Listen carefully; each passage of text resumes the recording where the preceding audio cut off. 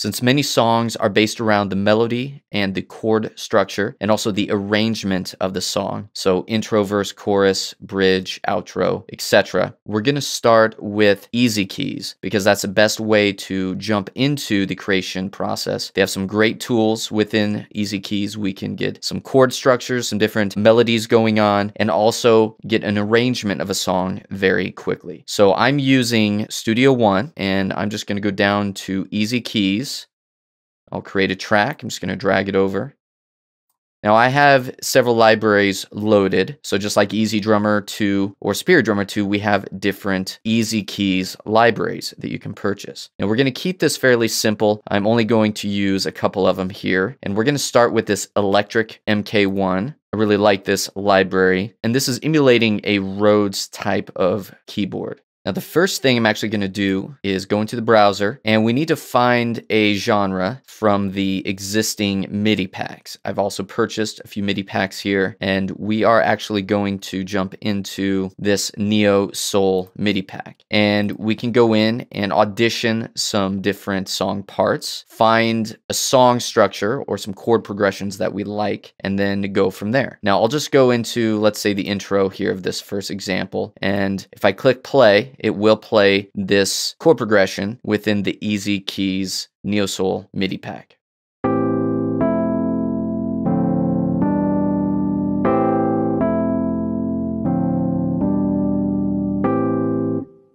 Now notice it's playing in 4/4, and we're in a straight 4/4 style, and we're at 120 beats per minute here. We're going to change that in a moment, but right now let's just audition some sounds. I'll play this again, and we'll go through some of the presets for this Electric MK1 EZKeys library.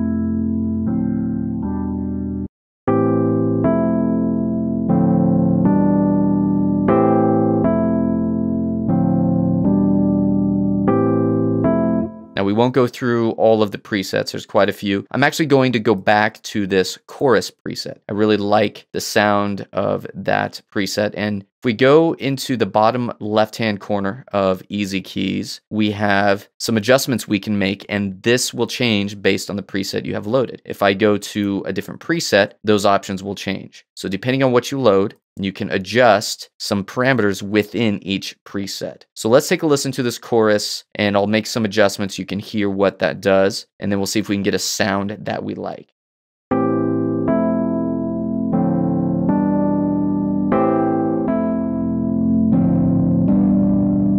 So we have a little bit of distortion there. I'm going to control or command click to go back to the default state.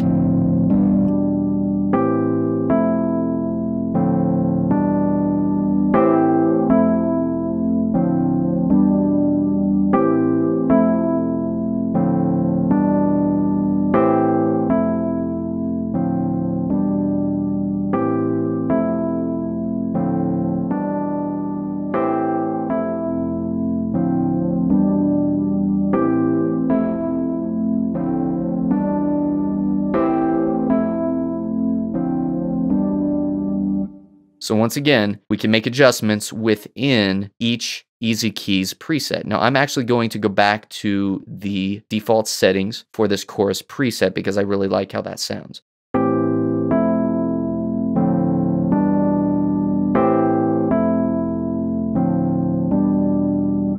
Now I've already gone through and auditioned many of these chord progressions and songs within the Neo Soul pack. And if you're creating a song, I would encourage you to do the same thing. Find a song that you like, and if you stay within each song, you don't have to, but if you stay within each song, the chord progressions for the most part are going to fit very well. We're going to keep this as simple as possible. And I'm actually going to go into the swing 6/8 section, and we really just have one song in this section. It's intended for 57 beats per minute. We're going to go just a bit faster than that. I want to go at about 65 beats per minute. So I'm actually going to adjust the time signature and tempo within my DAW. Again, this is Studio One, so I'll change this to 6/8 because the MIDI we are using is in 6/8, and I'm going to adjust this to 65 beats per minute. So let's take a listen to a few of these song sections within the Swing 6/8 category of the Neo Soul MIDI pack.